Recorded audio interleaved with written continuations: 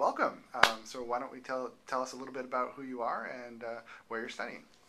Hi, I'm Scott Duke Kominers. I'm a PhD candidate in business economics at Harvard University.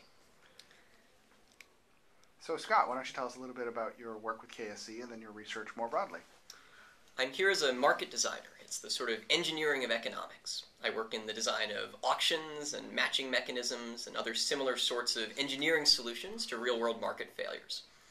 So, for example, I work on eminent domain, designing auction mechanisms to make land assembly easier and better for all of the participants involved. The buyer, who's often the government or a private developer, and the sellers, the people who own the land that are often unsophisticated and need a very simple mechanism to use.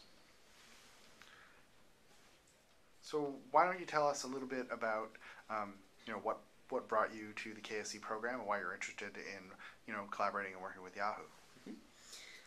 The synergies between computer science and economics are really underexplored, and they're just incredible. First of all, really smart people.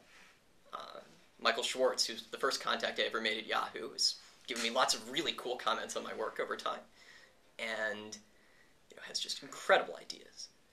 But moreover, the ability to actually work together. So he and Michael Ostrowski, who's one of my co-authors on a different project, implemented Meyerson optimal reserve prices. So this is a classical idea from economics, which has never been tried, and sort of couldn't be tried until you had a scale like reserve prices in Yahoo auctions. And miraculously, they found, contrary to a large body of economic thought, reserve prices really, really matter.